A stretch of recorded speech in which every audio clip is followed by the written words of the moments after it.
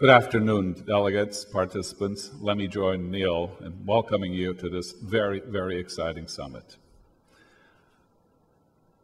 And let me try to amplify the need to look into learning for the future. Why are we doing this? I'm going to try to walk through a set of very simple arithmetic iterations. You can do the calculations in the back of your mind with me. Last year, 134 million babies born. And if our statistics are correct, roughly 2/3 of these babies will have a chance to enroll in a high school program. Furthermore, a large number of these students will drop out of high school before completing. This number is fairly high. It's about 40% in developing countries. So we're not sure as to how many of these 134 million babies will get a chance to complete high school.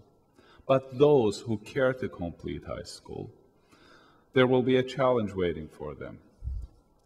They will get a chance to go to university in year 2030, 17 years from now.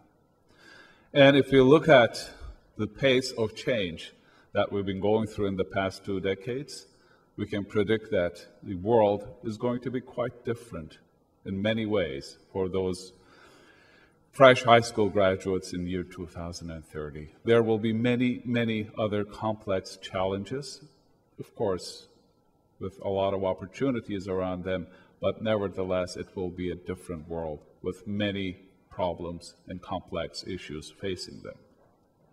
It will be far too late for us to try to find solutions. It's those young students that we will be looking at to find those solutions. But what will we be providing them with so that they will be prepared and well equipped to tackle those issues and move the civilization forward?